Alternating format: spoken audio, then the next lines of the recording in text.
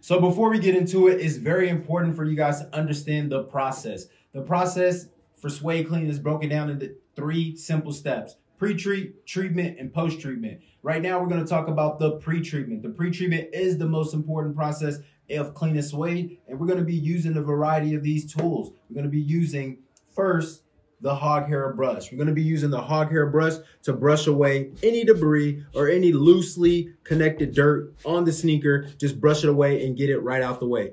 If you spray Just Suede directly onto the shoe prior to pre-treating it, you're just going to liquefy the dirt, pretty much essentially turn it into mud and dye your sneakers with dirt. And it's going to make it that much harder to actually clean your sneakers. So pre-treat, guys. Pre-treat is the most important process, guys. We're going to start off using this hog hair brush. Let me get these sneakers unlaced, and we're going to come back and show you how this works.